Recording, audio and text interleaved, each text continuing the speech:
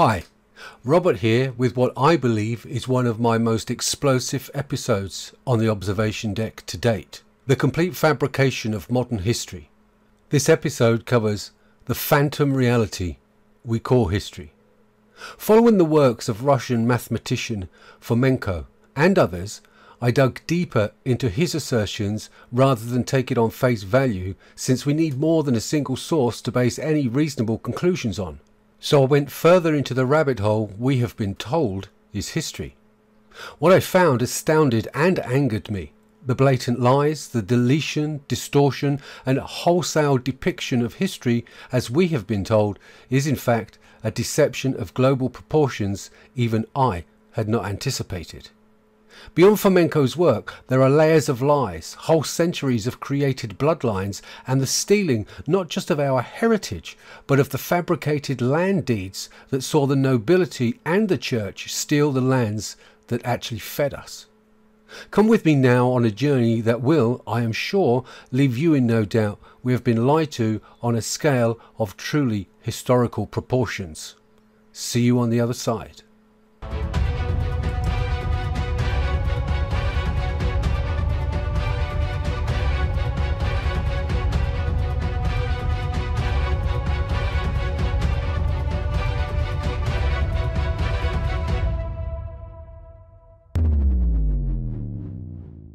Hi, and welcome to this episode on our fabricated history. There is so much to cover, so let's jump straight in with an introduction to Anatoly Fomenko and work our way through various aspects to build the case for a phantom history that will haunt your mind. So first, who is Fomenko? And why should we listen to him? Let's pop over to his resume and see if we can have some faith in what this man had to say. So here we are on the Wikipedia page, otherwise known as the Fairy Tale Land of Facts, talking about Anatoly Fomenko. And as you can see here, that Anatoly, born 13th 1945 in Stalino, USSR, is a Soviet and Russian mathematician. He's also a professor at Moscow State University and well known as a topologist and a member of the Russian Academy of Sciences. And now obviously Wikipedia attacks straight away with their linguistics, saying he is the author of pseudo-scientific theory known as the New Chronology.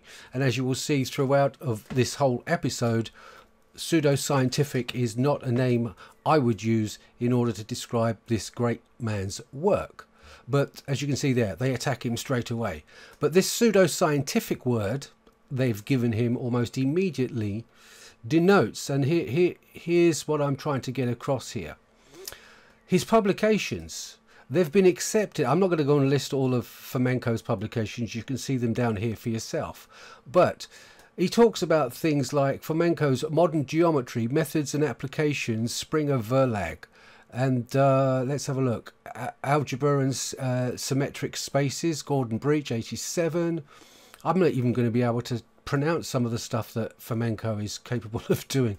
Differential Geometry and Topography, Plinium Publishing Corporation, and that's in the USA. Geometry and Mechanics, publishers in the Netherlands. Taylor's in France, Mechanics and Physics. Methods and Applications in Geometry, The Basic Elements of Differential Geometry and Topography in the Netherlands. He's also been published in the American Mathematical Society. So you can see this guy's got a pretty solid resume. Systems in Advance for Soviet Mathematics, and he's also won numerous awards. When you're in line with what the establishment wants you to agree with, or you agree with the establishment, it's called a publication. Again, you can see the qualifications of this guy. When you step out of line and start coming up with stuff that sits against this established view, you've now got pseudo-historical publications. So they've jumped back on. So he's not only now pseudo-scientific, and yet wasn't pseudo-scientific when he wrote all these papers, but if they disagree, he's now pseudo-historical and pseudo-scientific. So you can see a pattern here. For those of you who've watched my previous videos, I've already gone through this type of language that Wikipedia and lots of other skeptical sites use when it comes up against learned people, not conspiracy theories, learned academics who do not agree with the established point of view. So let's move on. So let me put some real perspective to Fomenko while I show you some of his chronology in pictorial format. Then we will take a brief look at what he and his colleagues claim after exhaustive research that got the establishment more than a little annoyed. So let's just run down this so-called pseudo-scientific man's achievements. Born in 1945, he was a member of the Russian Academy of Science, a member of the Russian Academy of Natural Sciences, and a member of the International Academy of Science of Higher School.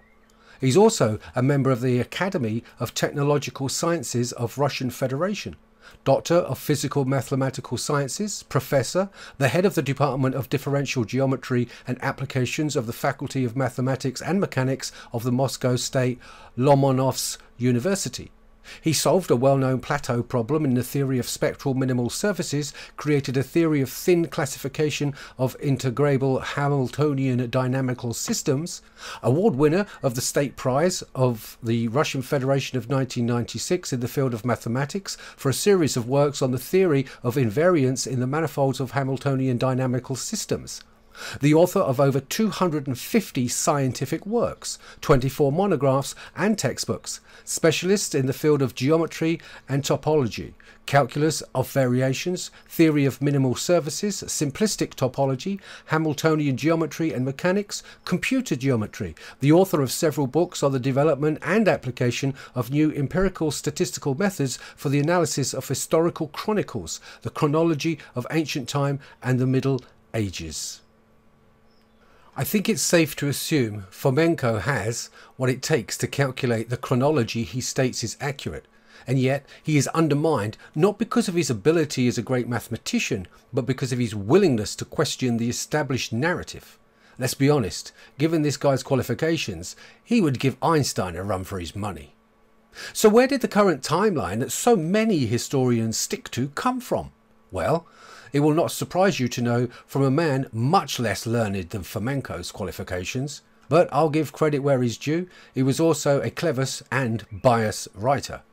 His name was Joseph Justus Scaliger, and to read his entry on Wiki, there is no mention of pseudo-scientific estimates, when in reality the guy simply guessed without any source reference material of any description to original texts. But hey, let's take a look at what we have to thank him for. So here's the guy responsible in most part for our current historical chronology, Joseph Justus Scaliger. Born August 1540, was a French religious leader and scholar known for expanding the notion of classical history from Greek and ancient Roman history to include Persian, Babylonian, Jewish and ancient Egyptian history. He spent the last 16 years of his life in the Netherlands. His academic output, and I'm not going to read all of it, but I just want to go to the bits where it's salient. It was reserved for his edition of Balanus in 1579 and his De Aetonium Temporum to revolutionize perceived ideas of ancient chronology, to show that ancient history is not confined to that of the Greeks and Romans, but also comprised of the Persians, the Babylonians and the Egyptians, hitherto neglected, and that the Jews hitherto treated as a thing apart, and that the historical narratives and fragments of each of these and their several systems of chronology must be critically compared. It was his commentary on the Balanus is really a treatise on ancient astronomy, and it forms an introduction to the Temporum. In his work, Scaliger investigates ancient systems of determining epochs, calendars, and, computations of time. Applying the work of Copernicus and other modern scientists, he reveals the principle behind these systems. In the remaining 24 years of his life, he expanded his work on the, I'm not even going to attempt it, he succeeded in reconstructing, the guy reconstructed the lost chronicles of Eusebius, one of the most valuable ancient documents. Well, it wasn't an ancient document because he wrote it. So anyway, especially valuable for ancient chronology. So this guy collected a load of stuff that was copies of copies and is now valuable for ancient chronology. This he printed in 1606 in his Thesaurus Temporum, in which he collected, restored and arranged every chronological relic extant in Greek or Latin. But remember, these chronological relics were copies of copies. There were no original sources to this guy's writing. It goes on to say, his pungent sarcasm soon reached the ears of persons who were its object, and his pen was not less bitter than his tongue. He was conscious of his power and not always sufficiently cautious or sufficiently gentle in its exercise. And nor was he always right. He trusted much to his memory, which was occasionally treacherous. Well, if he trusted that much to his memory and it was occasionally treacherous, how on earth are we especially valuable for ancient chronology to believe that line as well? So we know from this actual entry itself that the guy was wrong on many occasions, and yet at the same time, and notice that there's no pseudo-scientific, pseudo-historical to this guy. He just read books, copied them, and then put them in to revolutionize the perceived ideas of ancient chronology. The science of arranging events in their order of occurrence in time considered, for example, the use of a timeline or sequence of events. It is also the determination of the actual temporal sequence of past events. But when you don't have any source material and you've only got the Greek and Romans writing stuff down and you're copying it, how could it possibly be valuable for ancient chronology? Anyway, this is the guy we've all got to thank for the current, and this includes the dynastic Egyptian lines of ancient Egyptian history.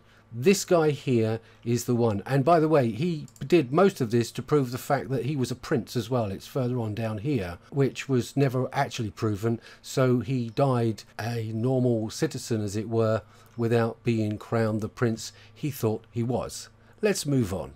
So who are we to believe at this stage?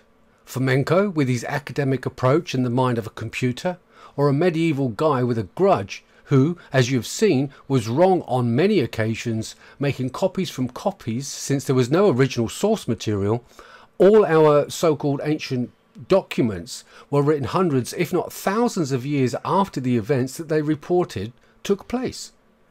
At this point, it's also important to understand that prior to our modern and fake dating system, there were no actual years as we know it involved in most people's lives.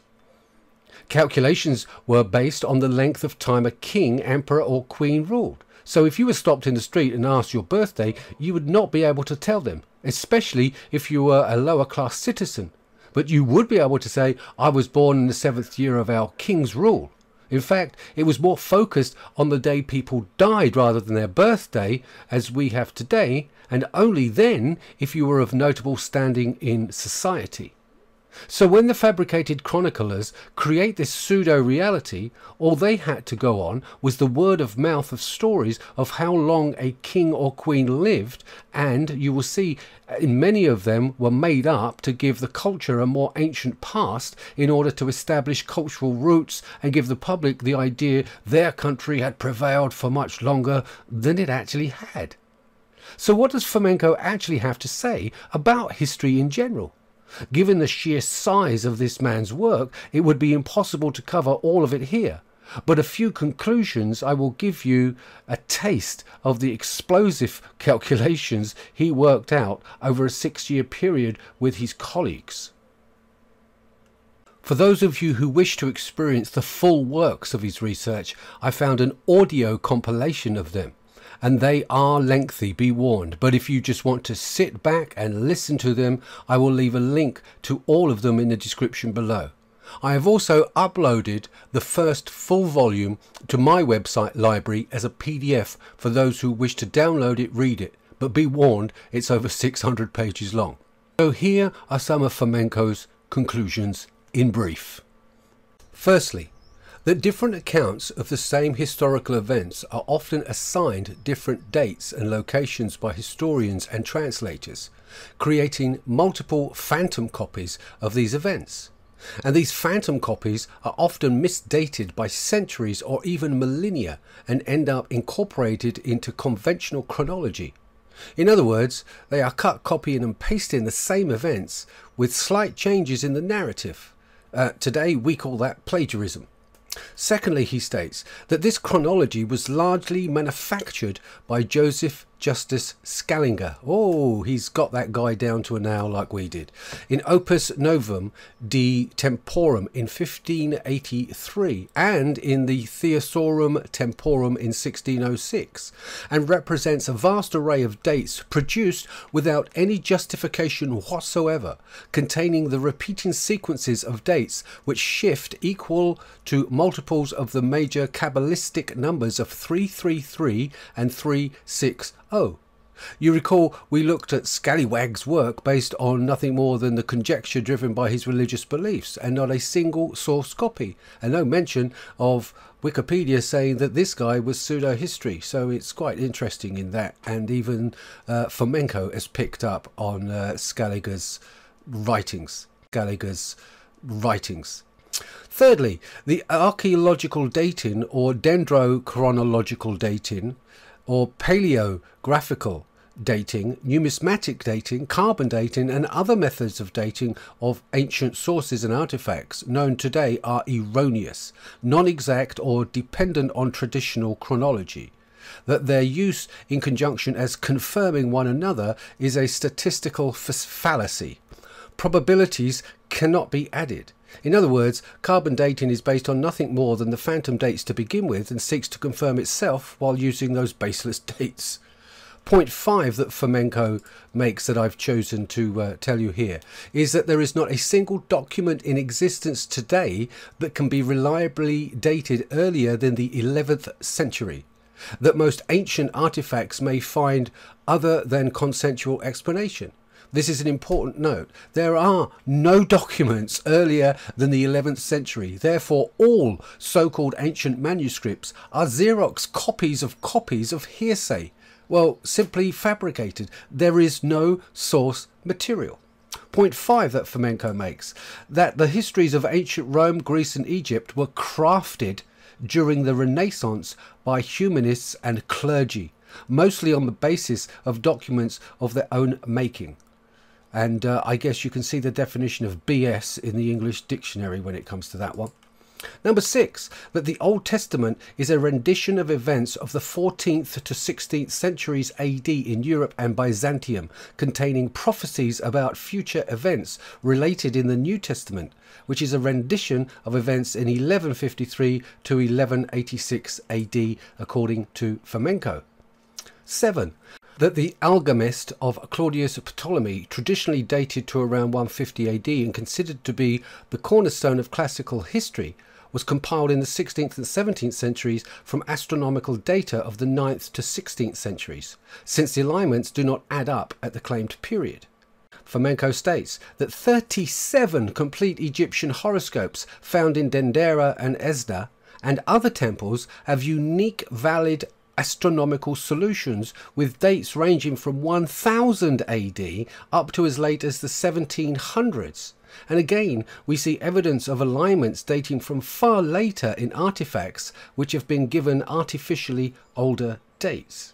And 2 more snippets from FOMENKO's book. That the Book of Revelations we know of contains a horoscope that is dated the 25th to the 10th of October 1486, compiled by Kabbalist Jonathan Rechulin, who another servant of the church, as was his father, who happened to be the head monk at his local town, which produced many of these historical documents.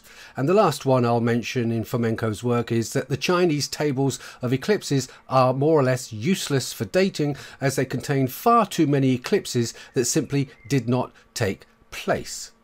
The list of revelations in FOMENKO's seminal work continues, but I am sure you get the point. History, as we know it, is a fabrication. As I said at the start, we should not take FOMENKO's work on its own, although it is, in my opinion, pretty solid. But then we don't have to look too far to find another notable figure from history who also had a serious problem with the historical timeline. Our first stop is with Sir Isaac Newton. He too had a major problem with the chroniclers of his time. Isaac Newton's Chronology of Ancient Kingdoms Amended, published in 1728, 1 year after the great man's death, unleashed a storm of controversy, and for good reason. The book represents a drastically revised timeline for ancient civilizations, contradicting Greek history by 500 years, and Egypt he contracted by over 1,000. Newton and the Origin of Civilization tells the story of how one of the most celebrated figures in the history of mathematics and of how his radical ideas produced an uproar that reverberated in Europe's learned circles throughout the 18th century and beyond. The majority of his treatise, however, is in the form of 6 chapters that explore the history of specific civilizations, and the chapters are entitled Of the Chronology of the First Ages of the Greek, the Empire of Egypt, the Assyrian Empire, the 2 contemporary empires of the Babylonians and Mendes, the description of the Temple of Solomon, and of the Empire of the Persians.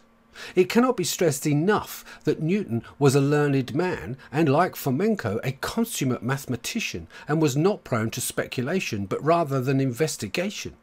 But, as you would expect, the world's wiki paint this particular work, and I quote, a foray into the occult, rather than a scientific study, as was all his other works accepted for, which were perfectly accepted.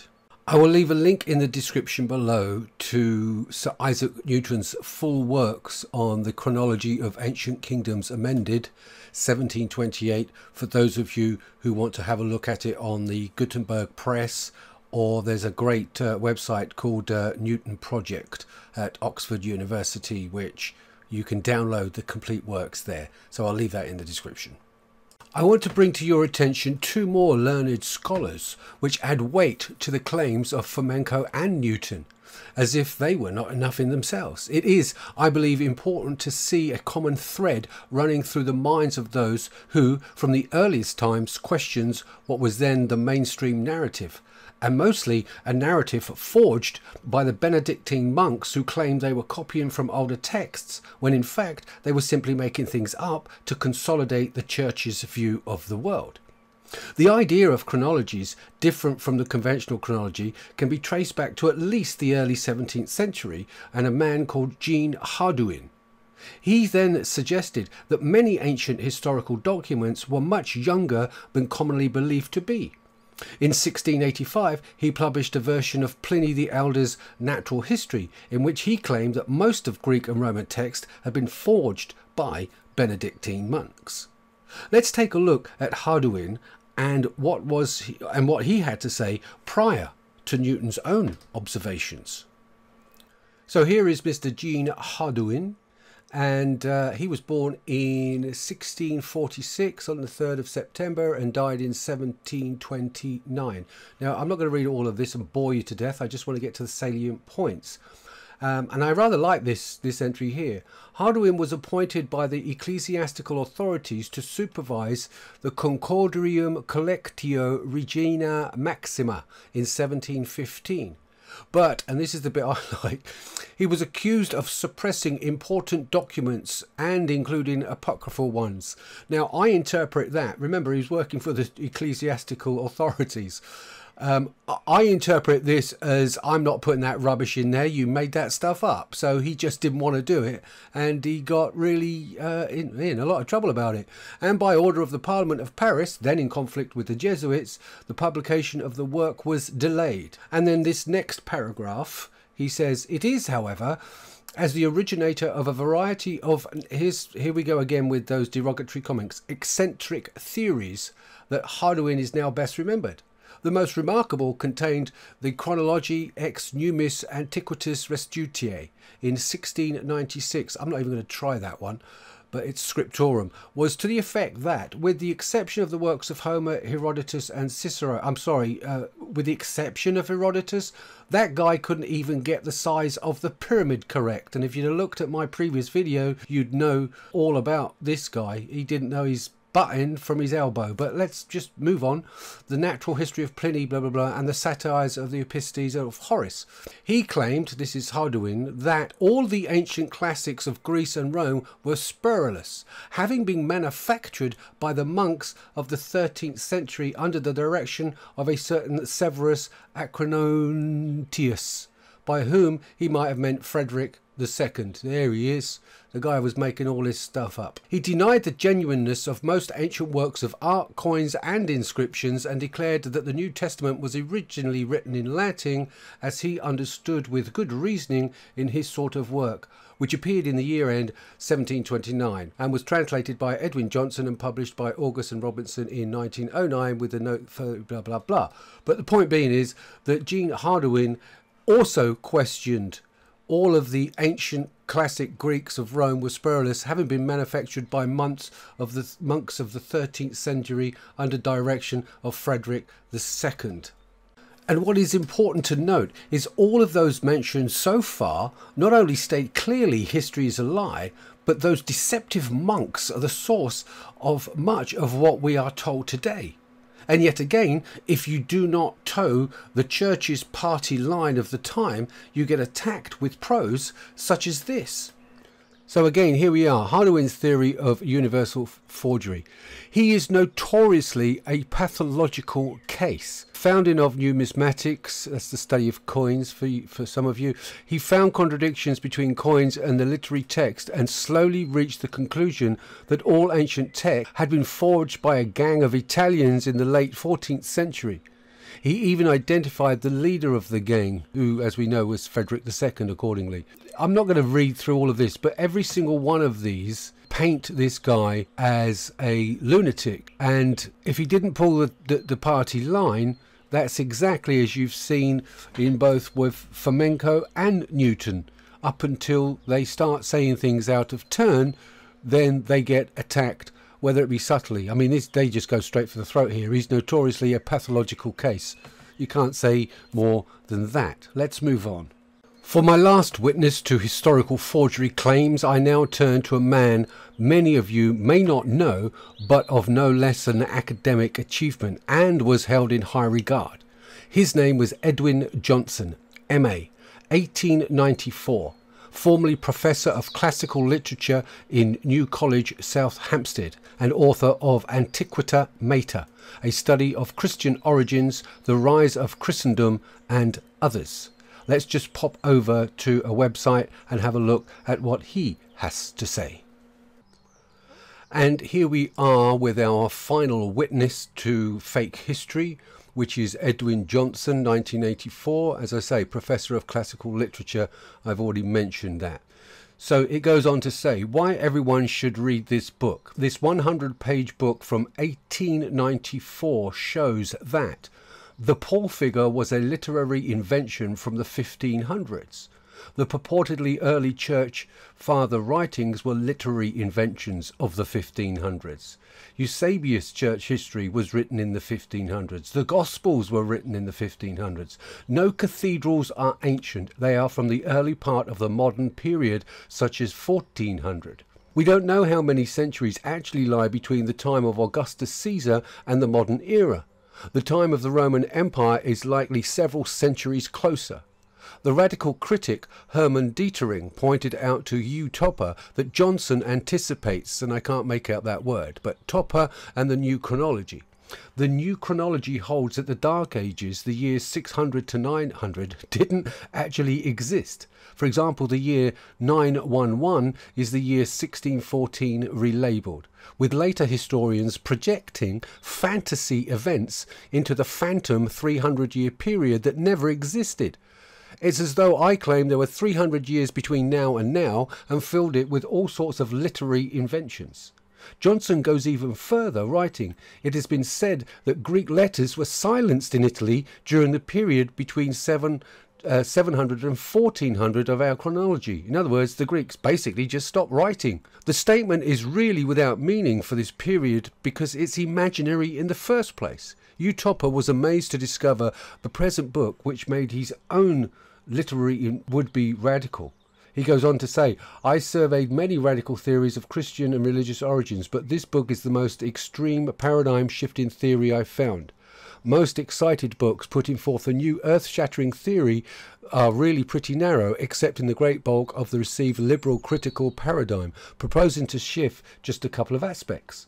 Many of Johnson's points are revolutionary, even if some might turn out to need repositioning, such as in the light of the Nag Hammadi Library and the Dead Sea Scrolls. And for those of you still listening, please carry on doing so, because I will get to the Dead Sea Scrolls a little bit later, I can assure you. So Johnson, and all I can say is Johnson's got absolutely nothing to worry about, even after finding the Dead Sea Scrolls, as you will see.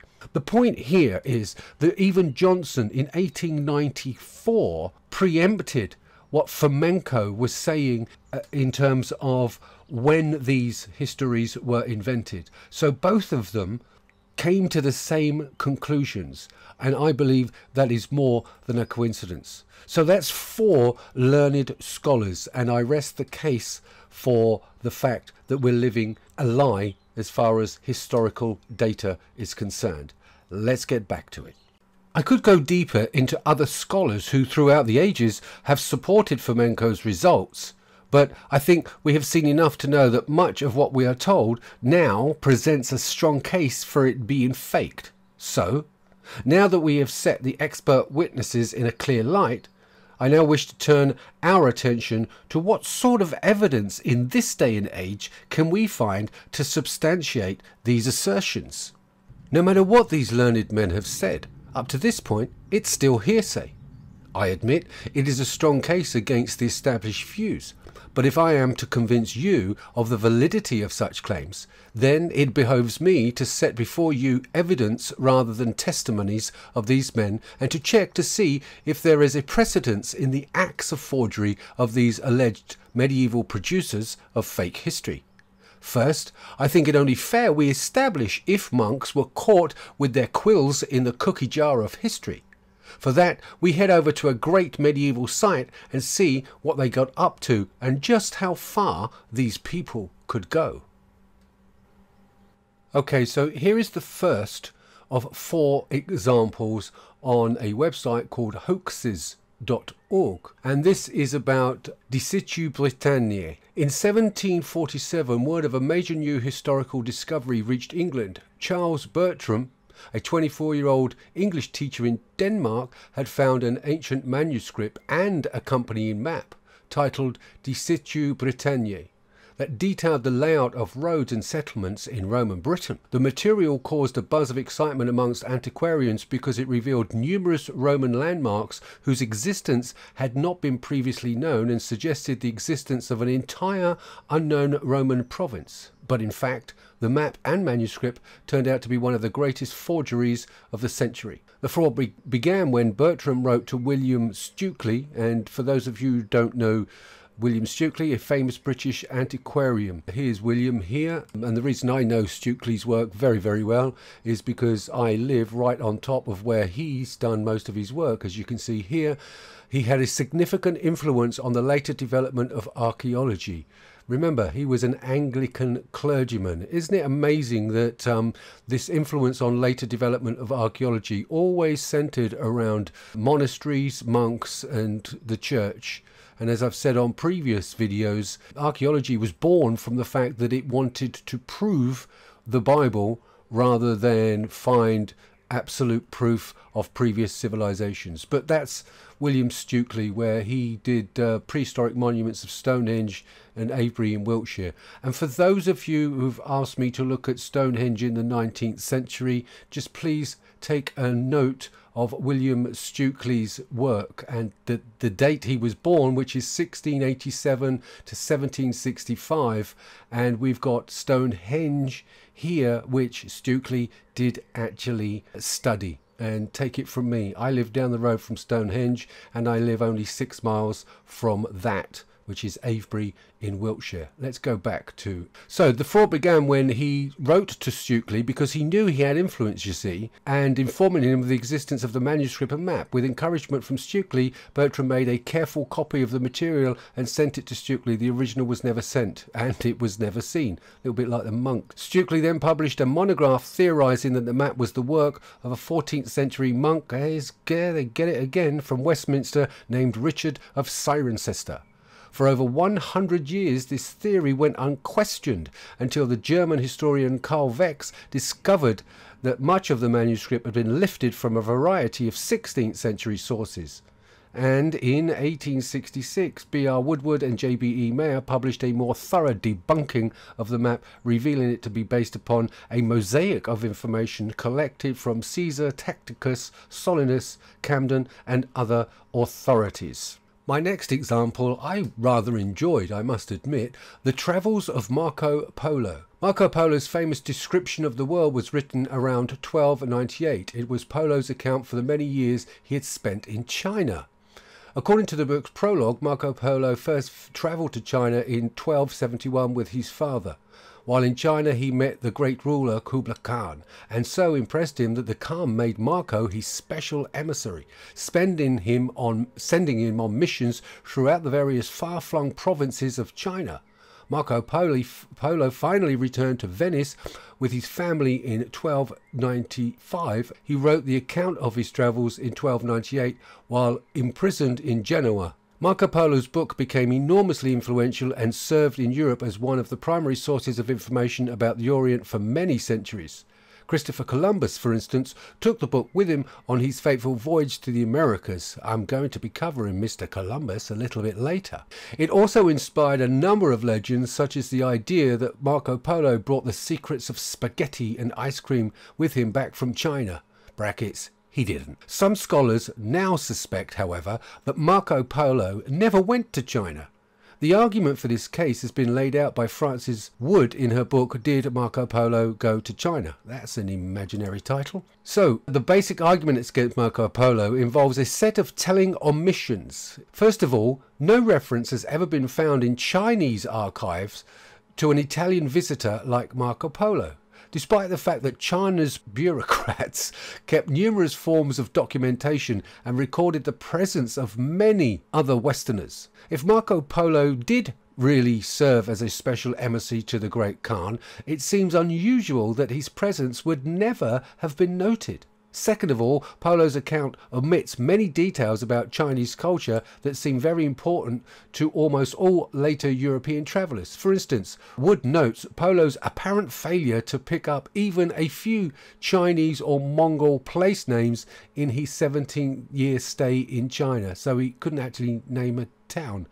Nor does he ever mention the Chinese style of writing, despite the dramatic difference between Chinese script and the Roman alphabet. Marco Polo does not mention seeing woodblock printing, which was then unknown in Europe, and he never mentions the Chinese custom of drinking tea, also unknown at that time. Despite the fact that he discussed varieties of Chinese wine, he never mentions the practice of foot binding, even though this custom fascinated all other Europeans who travelled to China. And he never mentions the use of chopsticks. And finally, he fails to mention the Great Wall of China. So they don't even believe that Marco Polo went to China.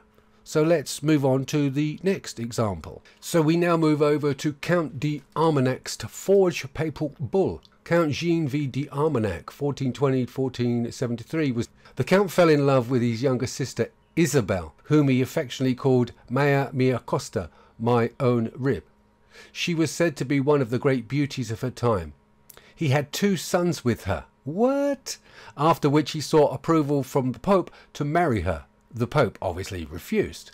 Undeterred, the Count bribed a papal official, Antonia de Alet, Bishop of Cambrai, to forge a papal bull allowing marriage. A few months later, the Count and his sister had a 3rd child together, a daughter.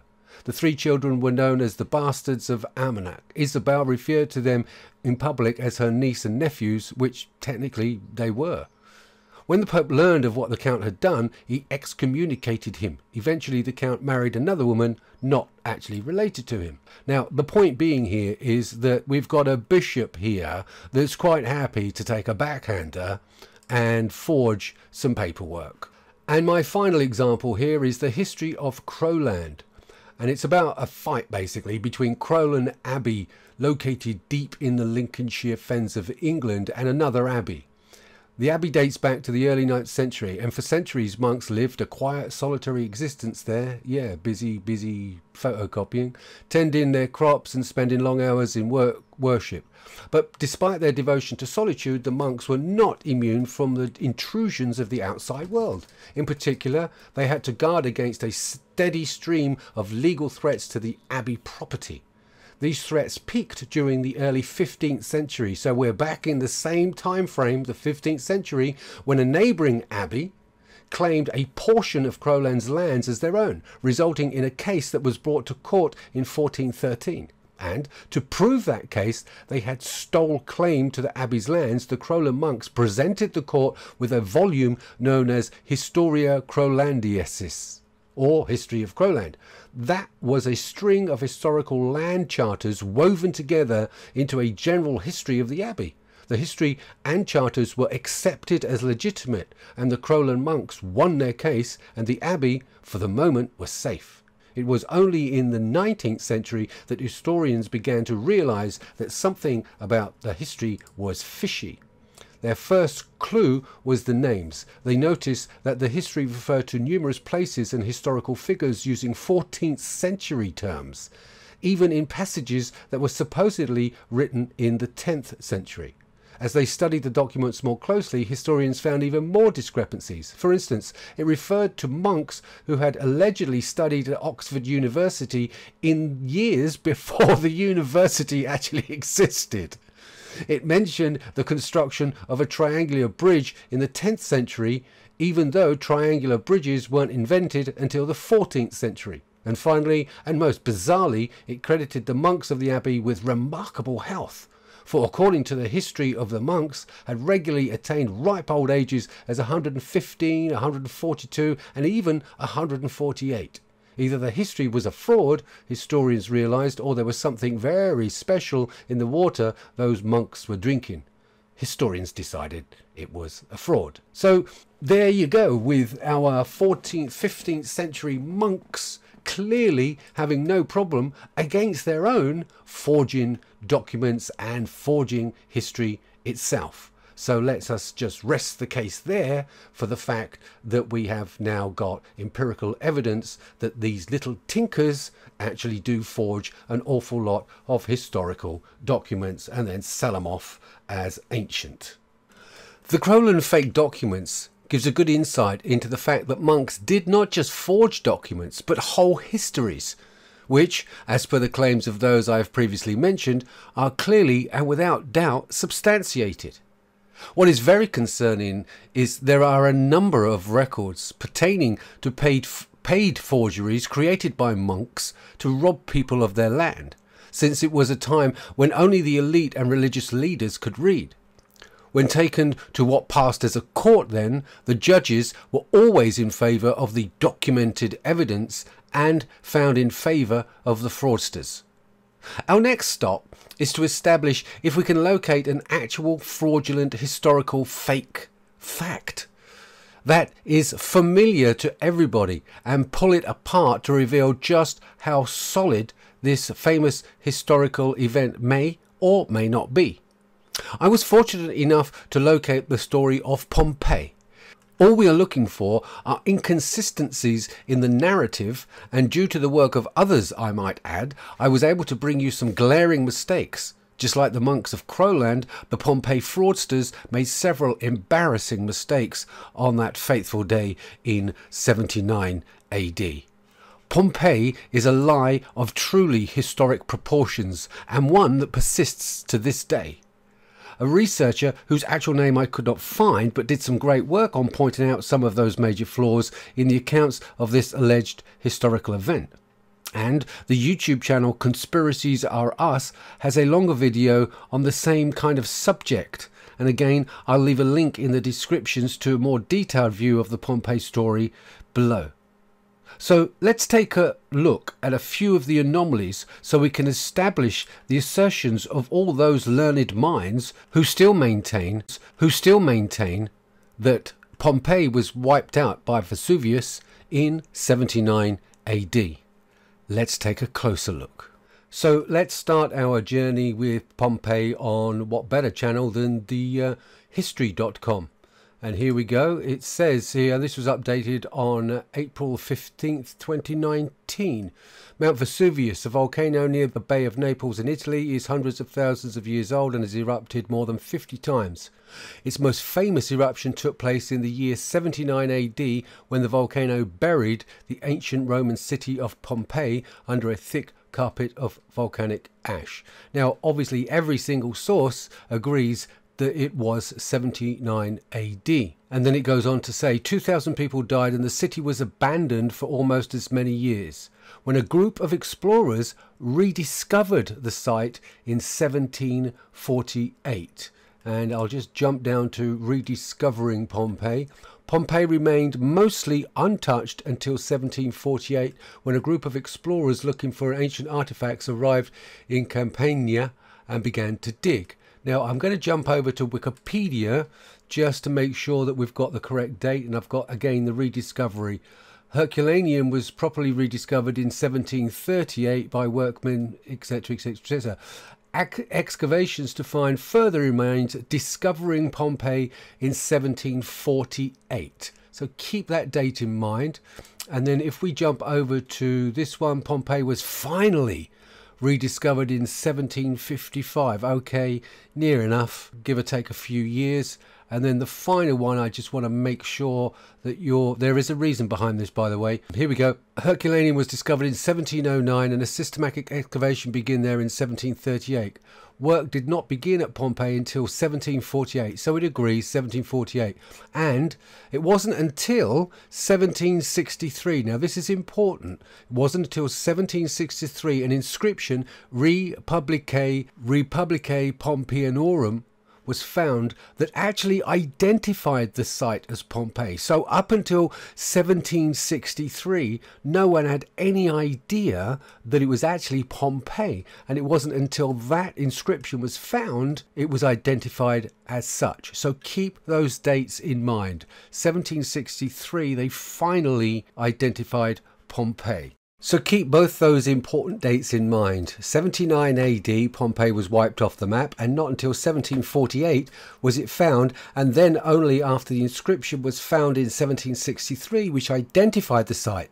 Sounds a bit like finding a passport at the base of the Twin Towers, but anyway. So according to this information, we should not be able to locate any references to Pompeii between those dates because it was lost to history. And since, as it was stated, it was lost to history, we can have a look at some maps created between those dates just to check to make sure Pompeii is not mentioned. So here is our first example. Our first stop is the David Rumsey map collection, and in this particular map it's a very well respected cartographer called Abraham Ortelius, 1527 to 1598. Now this particular map is dated 1570. Now given the dates that we've seen previously, wasn't rediscovered, remember, until 1763, this map should not contain any references because remember it was lost to history. So let's have a little look around. So we've got Vesuvius here, as you can see, Vesuvius Mons, but obviously we're not going to find Pompeii because obviously 15th century maps, it's been lost to history. Oh, and here we have POMPEII. So it looks like the map makers knew exactly where Pompeii was, and yet the archaeologists didn't. So as far as I'm concerned, that's strike one. Let's have a look to see if we can find any more. So we're now on a site called Herculaneum UK, and it's got a collection of maps of the Herculaneum pictures of the area that we're interested in.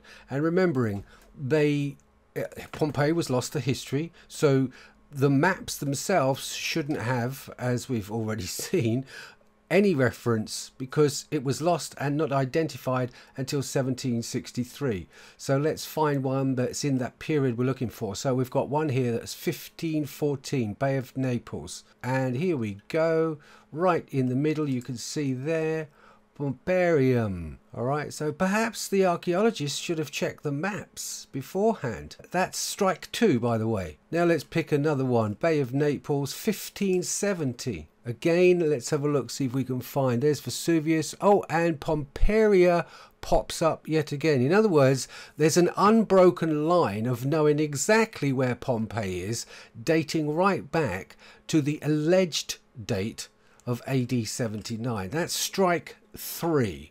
And since I'm English and I don't play baseball, I'm going to go for 4 and 5 as well. So let me have a look at, 1603. This is about 50 years rediscovered Pompeii. So this definitely shouldn't have it. It was lost to history. Oh dear, there it goes again. Pompeii. So yeah, those damned archaeologists should have actually checked the maps. It would have made life a lot easier for them because, according to this, it wasn't lost to history whatsoever, wasn't rediscovered in 1763. No need to rediscover it because in 1603 Pompeii was actually still there. One of the images that I did locate, and I'm hoping it's on one of these, excuse me for a second while I find it. Okay, so I found the map in question that I wanted. This was 1708, so it's 50 years prior to finding Pompeii again because they lost it. But what I want to show you on this particular one is you can see Pompeii in the center here, and this map of the early sort of 1706, I think, 1708, sorry, clearly shows not only that we can see Pompeii, so you can see this, Pompeii is listed here, and like all the other towns in the area, it's got buildings, and this was done in the 17th century. So clearly, you know, they knew exactly where it had, and I would doubt very much whether that would have been put on the map in the way it was had everybody not known exactly where Pompeii was at the time. So although there's no such thing, I would call that a strike 4 and you're out. Many researchers, including myself, have an exact date for the real destruction of Pompeii, which is 1631. Not only can this be verified, but current academics also have indicated the need to re-evaluate this travesty of historical fakery. Let's have a quick look at a short report here. We're on chronologia.org, and this is a very short, that's all there is to it, but it shows you the maps that I'd shown you previously and asks the question. The fragments below are from the maps and it names them all, and they're basically saying where is this town now and what's its present day name, because it's clearly pointing to Pompeii. But what I found interesting was that in the article is discussed the very interesting problem of the dating of the famous Vesuvius eruption, which covered completely the town of Pompeii by a layer of volcanic ash and pumice stone. The author conducted extensive studies. He found and analysed important evidence about the eruption of Vesuvius in 1631 and about the destruction by this eruption of surrounding towns. In particular, he studied carefully and analysed the special features of the canal of Count Sarno and its environment in Pompeii. I had the opportunity to follow the process of the research and the creation of the hypothesis described in the paper. Therefore, I am well familiar with the efforts of the author to gather and generalize the entire accessible, essential information on the theme, especially information from the 16th and 17th century documents. This gives me the merit to assess that the article features of the Domenico Fontana's water conduit, the canal of Count Serrano, and the date of Pompeii destruction by Andreas Cirillo presents to the reader a hypothesis based on authentic evidence and facts that the eruption of Vesuvius in 1631 is namely that famous eruption, which covered the town of Pompeii by a layer of volcanic ash and pumice stone, a hypothesis which should be thoroughly verified in the future. In accordance with this, I would recommend the scientists and people interested in the archaeology of Pompeii to read the article of Channell featuring features of the Domenico Fontana's water conduit and the date of the Pompeii destruction. Now, that was written by Jordan Taboff, Department of Application of Information Technologies in the Humanities at the Institute of Mathematics and Informatics, the Bulgarian Academy Sciences. Now we'll find out why 1631 keeps popping up. So what evidence supports this date of 1631? Well, for one, we know that cartographers knew exactly where Pompeii was. So that not discovered until they found the inscription in 1763, we know now is simply not true, but listed in every modern text. The destruction of Pompeii in 1631 is actually commemorated on a memorial plaque at the Pharaon Manila Villa on the road to Naples, as you can see in these images. It lists Pompeii on line 27 as one of the victims of the eruption. Now, how can this be when A, it was lost to history, as you recall, and B, it was supposed to have happened in 79 AD? How could they list a town that was not to be discovered for approximately another 120 years or so? Even the academics on the specific archaeological Pompeii blog are raising questions. Have a look at the site here.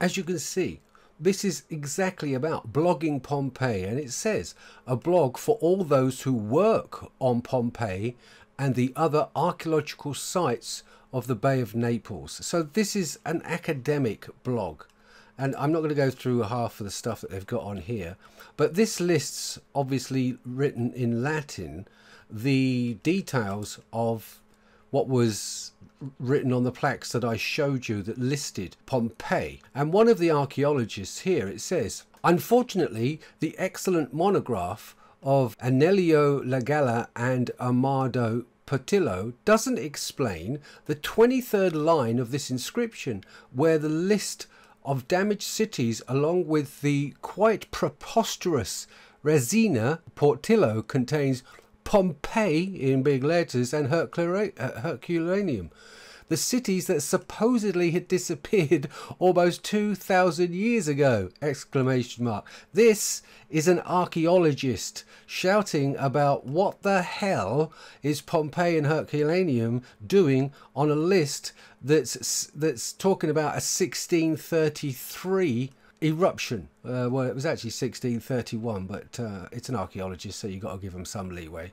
It gets even better, because the same person who posted that Pompeii was on line 23 with Herculaneum, they then go on to cite this eyewitness of the 1633, as it's called here. An eyewitness of the eruption wrote this: everything on the way was swept away by this storm and the fire. Whirl socks and flocks were drawn and scattered around. Fields, woods, huts, houses and towers were destroyed and thrown about.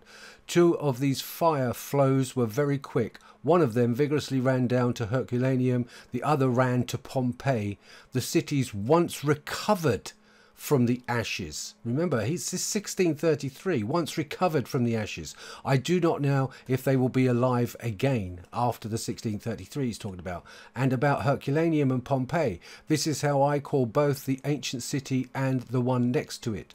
I will tell you a little bit later. Then he explains what to tell you about Pompeii. Now, on the contrary, it was not only horrified by the roaring Bitcorn Vesuvius, but it was buried without splendid burial procession under the ashes, and there was probably not even one eyewitness of this misery left from the city of Annunciate. It is called now.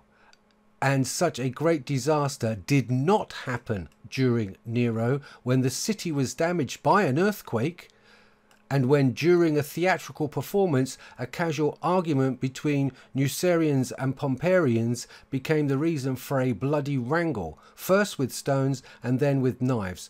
And now the Pompeii itself looks really miserable. This is an eyewitness account of the 1633 destruction of Pompeii. Now, what I find almost just as interesting is this is a archaeological blog, and yet this was posted back in 2010, and look at this. No archaeologist has got the balls to reply to any of this information that this, what I can perceive as an honest blogging archaeologist, has written here. Absolute silence. Is that a surprise? But aren't we excited to actually get an eyewitness account of the 1633 Pompeii eruption and not 79 AD? So we have maps that should not have known where Pompeii was.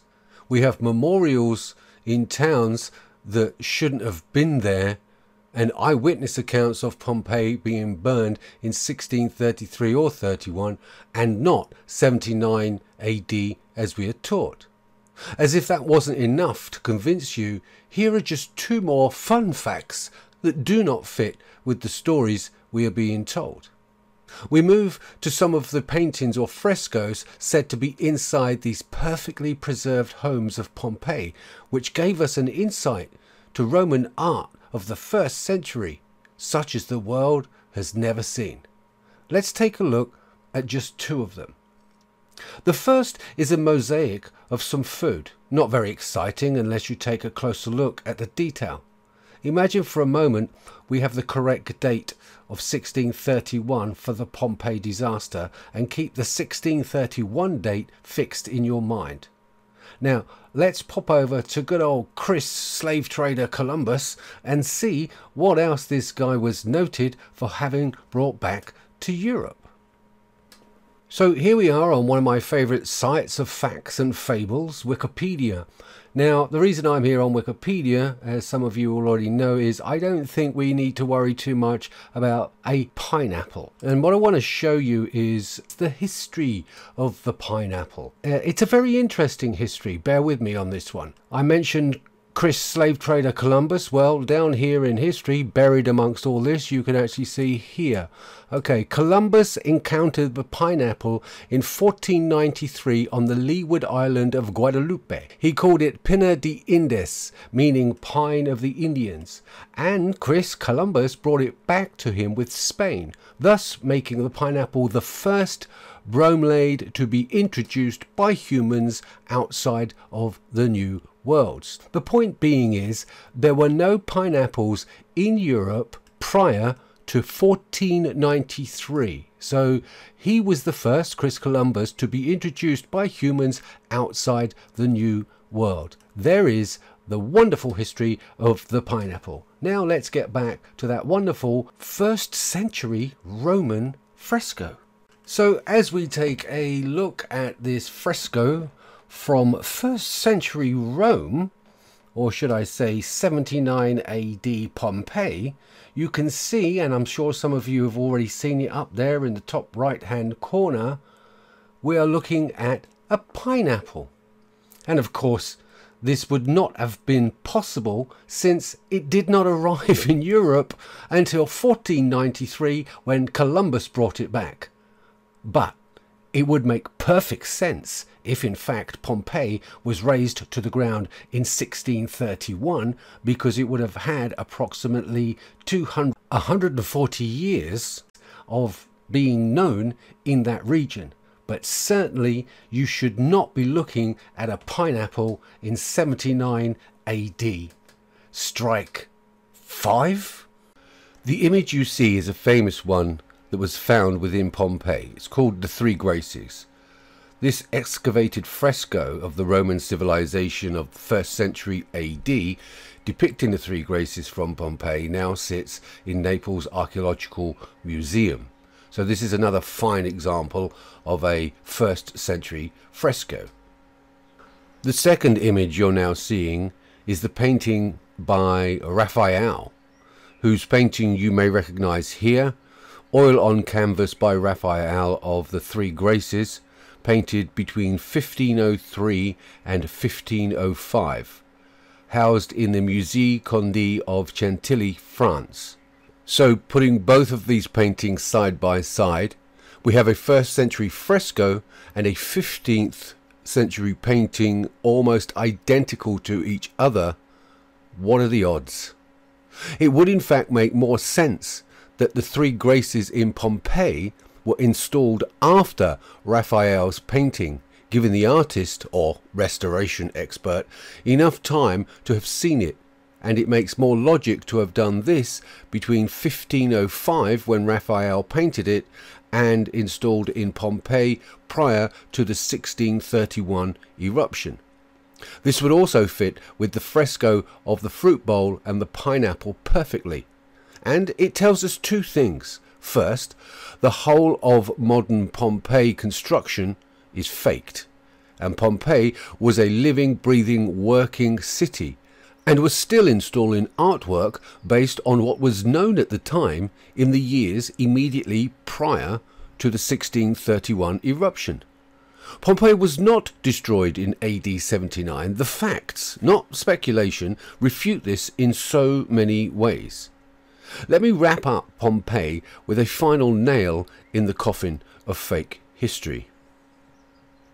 The image you are looking at is the result of a Second World War bombings in Pompeii. According to the records, the Allies had to treat Pompeii as a military site since the Germans had stored vast amounts of munitions there. Let's have a quick look at the damage caused by Operation Avalanche.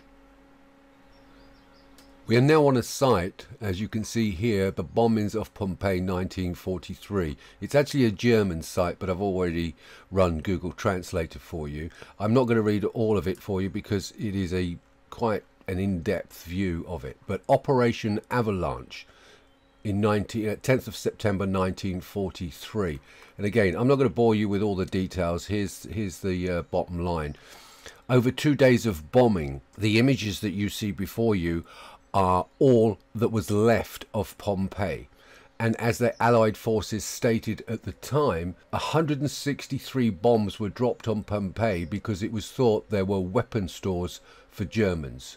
And then again it lists the 2 days of bombing. Further down there is an article that appeared on November 9th, 1943 in the Times, listing the devastation in Pompeii. There is one crater in the arena of the amphitheatre and several near misses. The wall of the gladiators' training school was hit in 3 places. There is a crater in the eastern wall of the Via dell'Abbondanza, to which incomplete excavations had prevented further damage. The house of Rex Tiberinus and Tribius Valens were hit. The Cenacoli and house of Ippidus Rufus were destroyed. The house used for restoration north of the Via degli Augusti and the adjoining house were destroyed.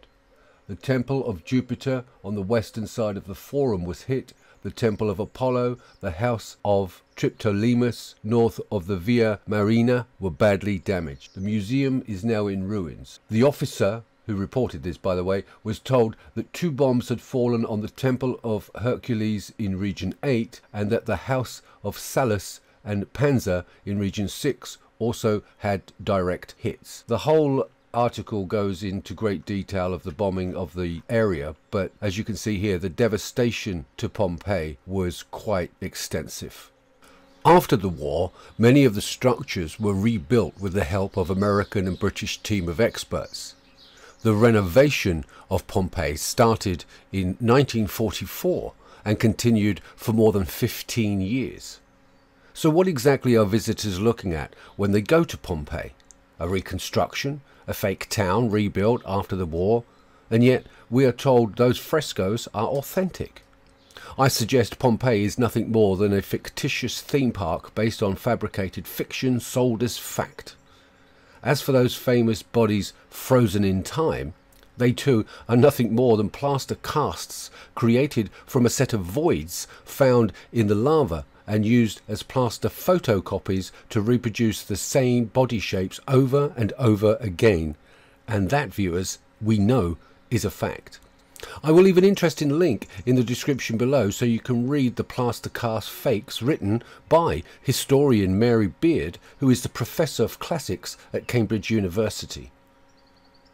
One thing we can be certain of as we continue our journey through the fairy tale of history is that Pompeii forms just one of a long list of misrepresentations of history sold as a factual event, which, given the evidence of maps, out-of-place items in frescoes, memorial plaques naming Pompeii in 1631, and subsequent destruction by bombs, reveal an ongoing deception of truly historic proportions.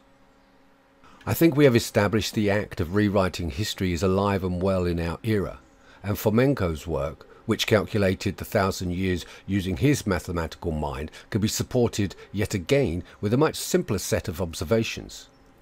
I'm going to give you a quick insight into what is not Roman numerals, since it has importance and relevance to our ongoing journey. Both the letters I and J from our alphabet play a vital role in our next stage. So what is so important about these particular letters? Well, if you spend as long as I do looking at old maps, documents and coins, you get to know that the I and J is used on many of them. The problem is it has been mistaken for the number 1, which it most certainly is not. If anything, the use of I or J is sometimes used to denote the end or terminus of a number, but never the start, as you can see here. Here we are on a site covering genealogy and family history, and someone else asked the same question about, in this case, just the letter J, but it also applies to the letter I, and he was saying that he was puzzled about why they keep appearing. But as you can see in this Roman text, it always appears at the end of the number. The answer to the poster's question was, and you can see it here, was used for the final to make it clear that the number had ended. And it goes on about printing Roman numerals of prescriptions. So it was used also, and it still is, in a lot of cases for pharmacy prescriptions. But again, it repeats it here. This is to signify that it is terminal. In other words, it is the end of the number. That's all I wanted to cover with you, just to make sure we've got that reference here. And as you will see, it is of high importance in the next section. So why is this so important? Well, it is of critical importance, since when these letters were used, and you have to remember the mass population could not read or write and simply took the word of those who could, which is why you recall monks spent some of their time creating fake documents for cash, favours or power. The letters used on many old maps clearly show the use of these letters, as you'll see in these examples. But what you've got to understand is, why put them in front, not at the end of the remaining numbers? This is a question that has perplexed many researchers, and to be honest with you, they've yet to come up with a solid reason behind the use. However, given the now established faking of our historical timeline, I personally believe it was a sort of fail-safe method to be used by the powers at the time in planning the manipulation of history. So when the time came to switch it to a number, and thus adding 1,000 years of fake history, it was an easy transition, since the masses knew no better and would take little note of it, and both letters could easily be mistaken for the number 1. And for the scholars amongst you, it may be difficult to believe such a crazy notion. So to that end, here are a few more examples of letters rather than a simple number 1 being used on certain documents and coins. Moreover, there are maps and documents that show clearly the use of both the letter I, J and the number 1 within the same document, supporting the idea there was a difference in the use within the same documents. Fomenko calculated approximately the same amount of time without noting the use of the I or J in documents, which I believe supports both aspects of his and this area of investigation, as you will see. To support this hypothesis, I'm going to show you what I believe is a set of examples which do not use the I or J and, in my opinion, were precursors to adding 1,000 years of phantom time. The small selection I took from a post located on the website Stolen History, so I'm not going to take credit for this discovery, but it shows some great detective work by the original poster. In order to clarify this additional 1,000 years, we go to an old German book on archive.org and see if we can compare those entries within that book with what mainstream media has to say about those same people in history. In addition, I'll use a small list of entries in a document format with hyperlinks so we can jump straight to the wiki page which matches the entry so we can assess the difference in the detail, if any. So, let us begin. So here we are, and let me just explain what you're looking at. On the left hand side, we're on archive.org with the original German book. On the right hand side, you can see a small list, and that's all it is. It's just a small list of translations taken from this book to read in English just to make things a little easier.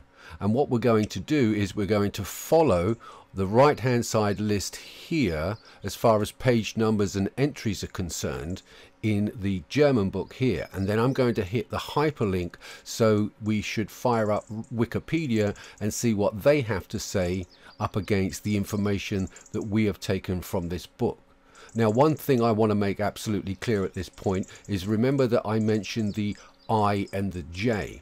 Well, in this book you can clearly see they know how to use the number 1. And when they need to use the number 1, as you can see quite clearly here, they use it. Now that might seem a bit of an obvious statement to make, but all will be clear in a few moments. So just to explain, this book is basically a list or an entry of nobility births in Europe given whatever year that they've listed them in. So just to make a point there, it's the nobility births across Europe at the time of publication. So we're going to start with our first entry, which lists page 15, and it says it's the first entry. Now it's page 15 of the book, not page 15 of archive.org. So we will jump, now we're on page 16, so we'll just go back one. Obviously that makes it page 15. What we're looking for is this entry here, and as you can see straight away, it's right at the top. Okay, so you can actually see born 15th of August 735, and you can see here that Friedrich Abernacht was born in 15th of August 735. What we're going to do now is hit this hyperlink to check this guy out, because after all he's going to have a listing and see what the details are. So we're firing up. Here's, we can translate if we want, doesn't really make any difference. So here's Frederick. Lovely picture of Prince Frederick. Like I said, it was the nobility, born according to the archive.org of 735, and here we've got 1735. So there's 1,000 years that have been added to this particular entry. So now we work our way to the second entry, which is page 21. So let me just jump to page 21 here, as you can see, and the first entry here is, as you can see in English, Rudolph Joseph Colloredo, and that's actually the first line. Rudolph Joseph Colloredo, 6th of July, the year 706, and here it's got the year 706. So what we're going to do is we're going to jump over to Rudolph's, and we'll translate that, and it's got the year 706. Oh no, it's got the year 1706. So they've added another 1,000 years to this chap. Our next entry is on page 31 of the book, so let me just jump to page 31 for you good people. 29, 31. So page 31 we have the entry Captain Fürst und Abt Hieronymus Freiherr von Roth von Schreckenstein or Schreckenstein, born 19th of September 726. And if you look at here, we've got the same entry at the top of the page, September 19th 726, which matches with that. And what we're going to do now again is we'll go over to see Schreckenstein, born September 20th, and they've added again 726. There's a number 1 has been dropped in the front of it, adding another 1,000 years. And now we turn to page 37. So let's just jump over to 37.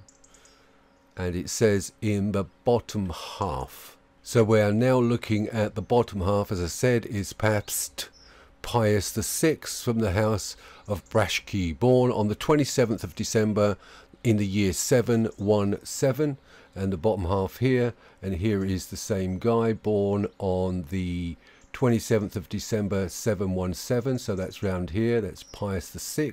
So we've checked that. So let's check his entry in the halls of fame, as it were, and we bring up, here he is, the 6, get rid of the translation, and his date is 1717 as opposed to December 717, so we've got another 1,000 years added here as well. And our last example, and I can tell you that this book is full of them, but I think we've got a good enough sample, and it's a bit of a coincidence that we seem to be spot on to 1,000 years, which matches with Fomenko's work as well. But let's just carry on. Page 43, the first entry. So let's just go to 43, and the first entry here is August Frederick Geb, and on the first line here, let's have a look. Oh, here we are.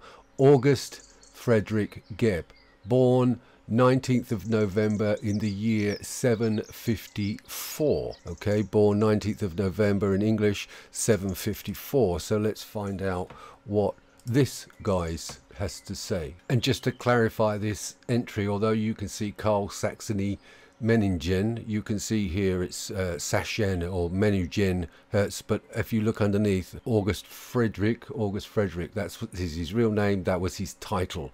And as you can see here, we know that he was 19th of November in the year 754, which we've got here.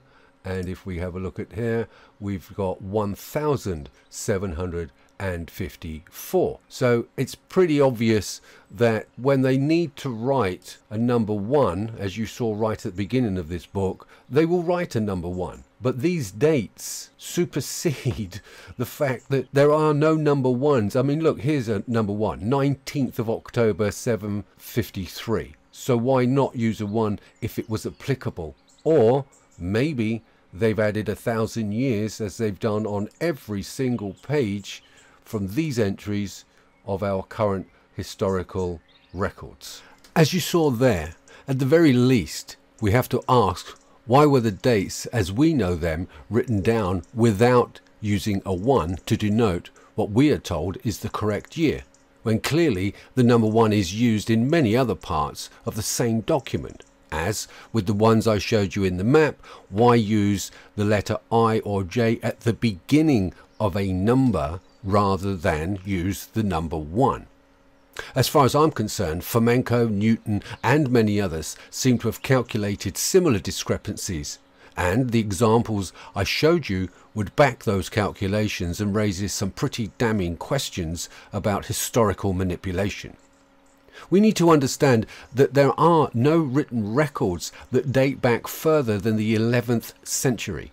And what we have today are copies of copies of copies. And since all of known or allegedly known historical accounts rely on nothing more than the musings of the Greeks, the fakes of the monks and the fraudsters of fake rulers to fill in the gaps, what is it we're exactly left with? And if you thought the pursuit of fake and old documents was a thing of the past, you would be wrong. Most of what we see today claimed as authentic documents of ancient scribes are nothing more than medieval forgeries, just as Fomenko states. From the pineapples of Pompeii to the manufactured fakes of monks, history has been created to control the hearts and minds, to misdirect us all into believing in a fabricated world of conflict and division based on nothing more than a phantom history plagiarized, copied and sold as facts. Before I give you my last 2 examples of historical deceptions, please take the time to support my work by liking, subscribing and sharing this information with anyone and everyone. And for the price of a cup of coffee, you can help keep this channel going via PayPal, Patreon and Bitcoin, all of which are in the description below. Or you can simply hit the PayPal button up on the banner there.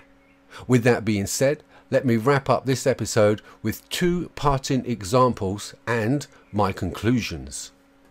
The first example is an easy one. It is said that the tradition of burying someone stems from around about the 7th century.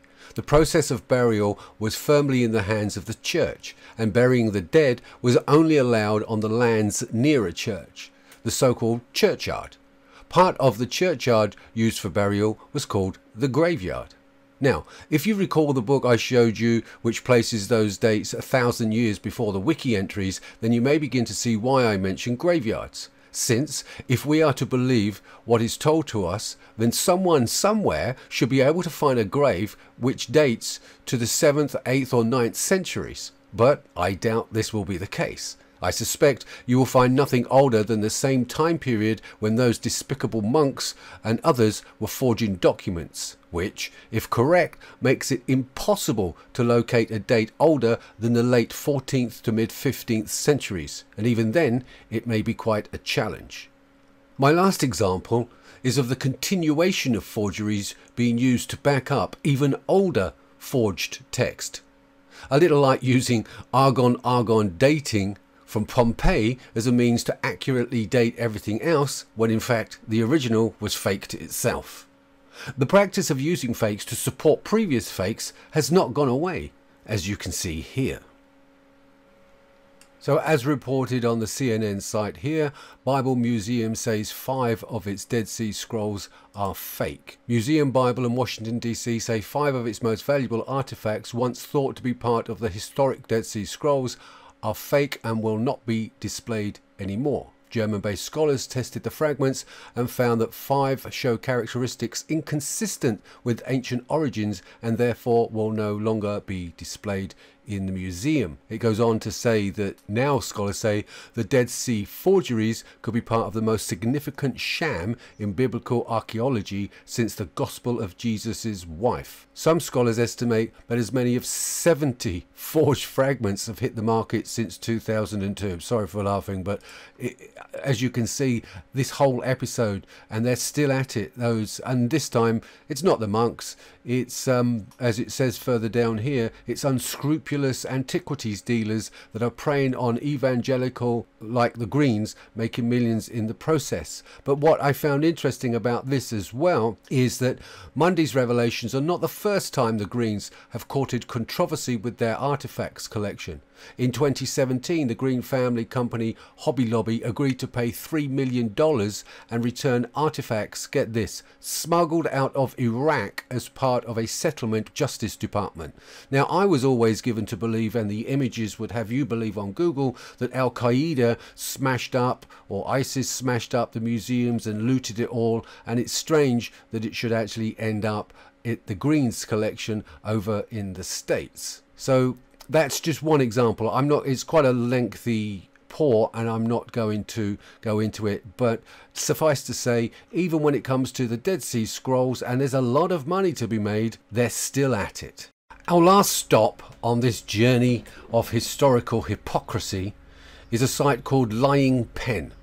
And you can see just how crazy the current situation is when distributing fake history to support fake history. Here we go. We've finally arrived at our last stop of this particular lengthy episode, so I hope I've kept your attention, and it's called thelyingpen.com. Now, I'm not going to bore you anymore with all the details of each and every one of these entries, but as you can see as I scroll down with you, a list of unprovenanced post-2002 Dead Sea Scroll-like fragments, and believe me, they go into some serious detail.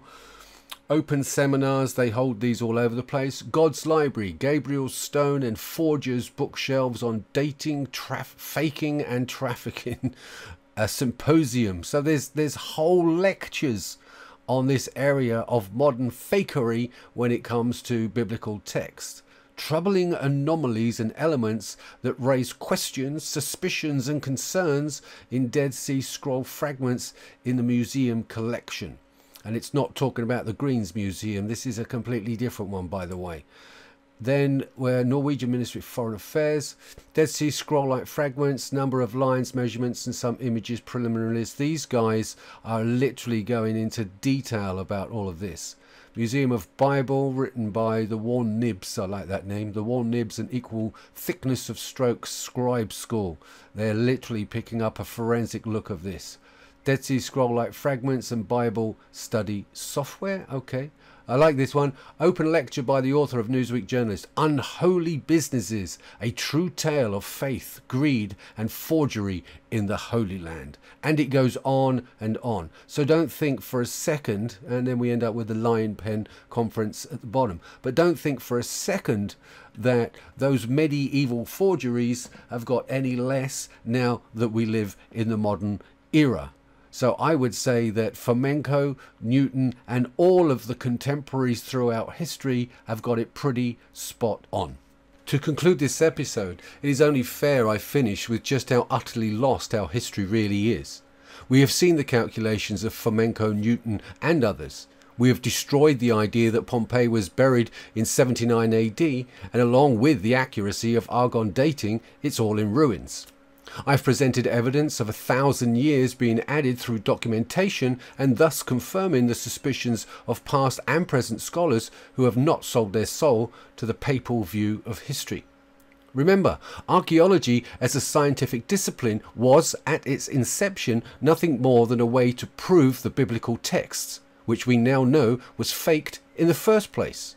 The bias that stemmed from those early theologians formed the basis of modern archaeology, and since we now know that most, if not all of it, was forged, where does it leave us? To make matters worse, we have to contend with a plethora of calendars used by different cultures over the millennia. The Mayans, the Chinese, the Julian calendar, the Gregorian calendar, and what about the Russian calendar, which up until Peter the Great was based on the creation of the world as stated in the Bible. On December the 20th, 1699, Russian Tsar Peter the Great issued an order for the new year to be celebrated on January the 1st, according to the Julian calendar, transferring Russia from the year 7208 into the year 1700 literally overnight. Before that, in Russia, this festival had been celebrated on September 1st, based on the ancient chronology from the creation of the world. Peter the Great admitted that this change was due to his passionate desire to lead the chronology and the countdown to the new year from the birth of Christ in line with European fashion.